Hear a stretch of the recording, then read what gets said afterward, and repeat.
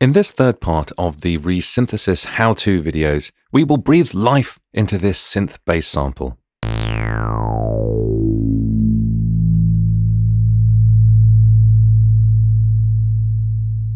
To end the sample when we release the note, we activate the sustain mode of the amp envelope and adjust the release.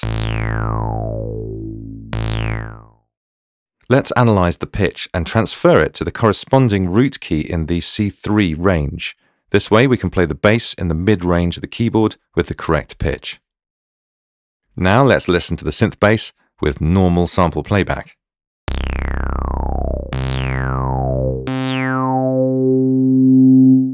The higher we play, the shorter the length of the sample and the faster the resonance sweep becomes. Fortunately, with resynthesis, we can keep the sound the same over several octaves.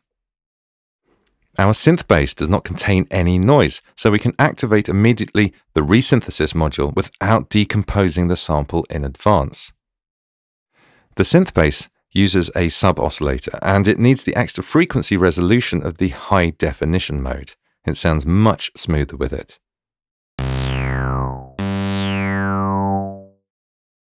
By increasing the acceleration, we can make the sweep faster. The sound stops when the end of the sample is reached. To sustain our synth bass, we activate an alternating loop and set the loop markers near the end of the sample where the sound is steady.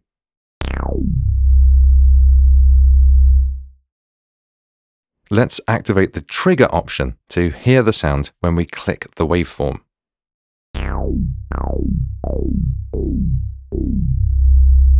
We get less of the sweep if we adjust the position marker towards the middle of the sample. By setting the sample start velocity range, we can control the amount of sweep via velocity.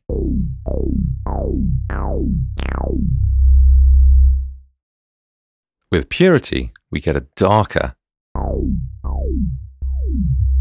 or brighter version of the synth bass. The sweep becomes less or more pronounced through varying formant shift and formant scale.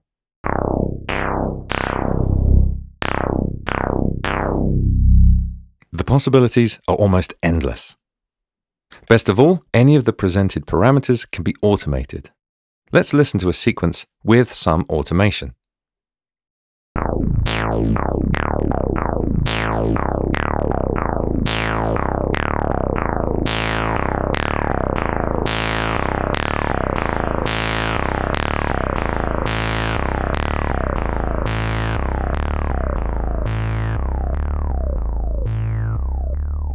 This was the third and last part of the Resynthesis how-to videos. Thank you for watching, and now it's over to you to craft your own samples with Backbone.